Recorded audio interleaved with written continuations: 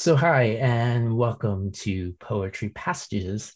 I'm Clifford Rames, and it's great to be back with our second installment of the David Budbill Poetry Series, a celebration of the life and poetry of David Budbill. In partnership with the literary estate of David Budbill, over the course of the year, we will be welcoming a number of special guests on Poetry Passages, people who knew David Budbill and adored his work, and they will discuss what David meant to them and read a few poems, maybe one, two, or three, or however many they would like. For anyone who is not familiar with David Budbill, David was a small town poet and playwright from Vermont, where he lived in a cabin in the woods for over 40 years. Among his many works, David authored 8 books of poetry and 7 plays. And for more information, you can check out davidbudbill.com.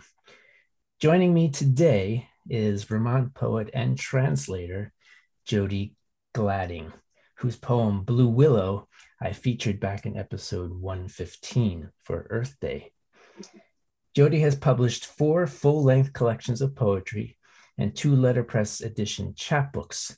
She has also translated over 40 books into French, from French into English, and taught in the MFA program at the Vermont College of Fine Arts, and has directed the writing program at the Vermont Studio Center in Johnson, Vermont.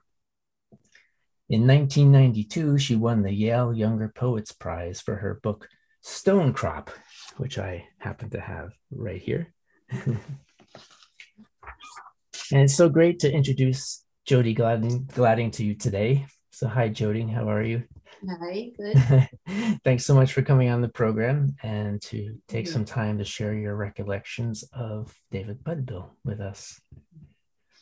So I read somewhere that your work explores the places where language and landscapes converge. The places where language and landscape converge sounds right up David Budbill's alley. Am I right in saying that? I think so, yeah. And so could you tell us a little bit about how you first connected with David Budbill and what ways he may have influenced you as a poet? Sure, I'm happy to, and thanks for inviting me. It's nice to be here. Nice to spend a little time with David, which I have been doing for the last couple of days and getting ready for this. Yeah, I would like to start with the poem. I think it will help explain how we knew David and what he has meant to me and my husband and our family. So this is September Visitors from his book Happy Days, Happy Life, I'm sorry, and which came out in 2011. Yeah, there it is. And it's just a short poem. September Visitors. I'm glad to see our friends come. Talk, laughter, food, wine. I'm glad to see our friends go. Solitude, emptiness, gardens, autumn wind. So we were among those friends coming and going from David and Lois's house in Wolcott, Vermont. I think we met in about 1990. We had recently moved to Vermont, my husband and I, to near Montpelier, outside Montpelier. We were working in a wonderful little bookstore in Montpelier, Bear Pond Books. And David Hinton, my husband, is a Chinese translator and poet. And he had just recently published his selected translations of Du Fu. They come out, I think, in 1989. And David Budbill, who we knew a little bit, or we had seen coming in and out of the bookstore, sent David Hinton, my husband, a fan letter, basically saying how much he liked the book and how, he'd like to get together. And he was already, David Budbill was already he was always really interested in Chinese poetry, but he was already in beginning that mode of the Jude Vine poem. So, that part of his interest lay there. So he and his wife Lois E.B., who is a wonderful painter and a really close friend of ours, now came over to our little house. We were living on a lake, and we had Chinese tea together. And I think that must have been about 1990. So, that's a good 30 some years ago now. And that was really the beginning of a long and wonderful friendship. So you selected the book Happy Life by David Budbill. And I was just wondering what your connection to that book is. Why did you choose that book from all of his books? And is it just one of your favorites, or? Yeah, I think for me, well, I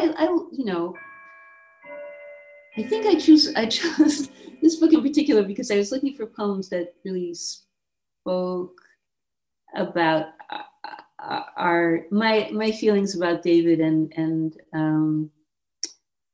I think in this book in particular, he's in that mode of writing very simple poems and about the life that he chose and made for himself, and he's he hasn't, the later books, he's looking so much toward he's looking so much at his own mortality, and this one he's still kind of at the, it's there, but he's still sort of at the height of things rather than the decline. So there is some more happiness. Happiness, yeah. In this book, yeah.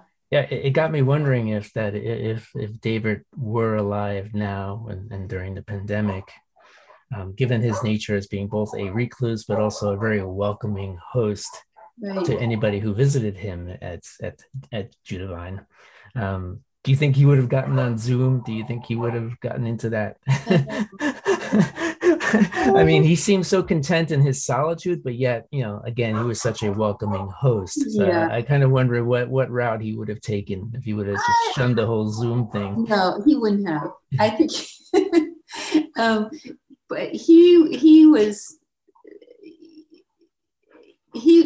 not, a Luddite in terms of adapting to technology. I mean, he was. And he was very, very sociable. So I think he probably would have had to take up Zoom just, to satisfy his need for other people. And I think he would have, kind of enjoyed it in whatever ways we can do that. Yeah. So the next poem you selected is Sweet Early Spring. And it's a time that we're kind of sort of moving out of now, at least here in New Jersey. I don't know about up there in Vermont. Yeah, we're still right in the midst of it. Right in the midst of it, yeah. So just tell me how this poem really speaks to you. Well, shall I read it first? Sure, if you want to read it first, and then we can talk about it. Yeah. Randall, go on. Sorry, I've got a dog here. Sweet early spring. When the understory of the woods is flattened and you can see the contours of the earth, the rock outcroppings, all this just after the last pockets of snow disappear, while everything is still sere, brown, gray, when now and then a woodcock whistles or you can hear a lone goose going somewhere. All this sweet early spring, with no bugs at all, none, not a single one. This clear, beautiful, and brief moment, this emptiness. This is the time I love the best, before the world fills up again with insects, leaves, brush, birds, green. A last brief rest, quiet and peace, before I have to turn and face the lush and fertile, noisy spring. So I did choose this because this is exactly the moment we're in right now here. And I, as I was looking for poems, it just struck me how perfectly he captures it and how it's not a moment that I've ever really loved, but in capturing it, he makes one love it. And I think that is, one of David's real strengths. Yeah, I mean, it struck me too, because as I read it again, yeah, it perfectly describes that time of year that you don't really think much about. The deep freeze is over, the ground has thawed, the trees haven't quite budded yet. All the leaves are flattened from the snow, and you kind of see the true contours of the landscape, as you said, the outcrops and all of that. Yeah. And yeah, he just kind of suddenly put a spotlight on that and made it something that is remarkable. Like, yeah, why didn't I think of that? Yeah. And I think, normally that time is sort of filled with impatience because you're wanting to be into spring. Get into it already, Like, right? Yeah. this is the moment I appreciate. Right. I'm happy for spring to be, off a little bit still. I did have to laugh a little bit. I did notice that he left out the mud. Maybe up there on the high slopes of Judavine, there wasn't much mud, more rock than mud. But yeah, he kind of conveniently left the mud out. I had to laugh at that. But yeah, beautiful poem. Thank you for selecting that. So speaking of Judavine, did you ever visit him at Judavine? I mean, I know it's not a real place, but that's what he named his mountain. Did you ever actually go up there? To Judavine Mountain? No, it was interesting because we were always kind of planning a hike, which never happened. And I don't know how often actually David ever went there. I mean, there's a lot of, creating this character, Judavine Mountain. There's creation in that. I mean, and David was totally aware of that. He wouldn't. I'm not revealing any secrets here. Yeah, no. Well, and that brings us to the third poem that you chose, question and answer, because it reminded me of something the New York Times wrote, which was they described David Budbill as a latter-day Thoreau with a dash of Walt Whitman and Carl Sandburg. But it's really the Thoreau part that I latched onto because he did live up in the woods before he moved to Montpelier. In his elder years, he did live in the woods for 40 years. Henry David Thoreau only lived in the woods for 2 years, and yet he got all the fame. So there's you had to wait for it. Right. But the poem you're about to read kind of lays it out perfectly and succinctly. Yeah. So and I will say, David and Lois's house, which they built, was much more a permanent place than Thoreau's little cabin, right? I mean, Thoreau had his row of beans, but David had a huge garden. So, and it was Thoreau's was more an experiment of really stripping down, where David's was like, I'm going to make a life here. Yeah. And it's for the duration. Yeah. Well, I mean, I love that. It's the perfect description of an experiment versus this is my life, 40 years. So would you like to read question and answer? Sure. Question and answer after Li Bo. It was another one of the ancient Chinese poet recluses. You ask me why I live on this green mountain. I smile, no answer. Come, live here 40 years. You'll see. You'll see. So what is it about that poem that affects you and makes just kind of, well, to me, it's to David's legacy also. Yeah, it kind of, it sums up the,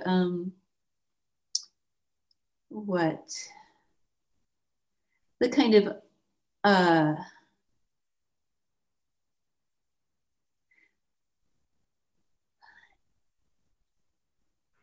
the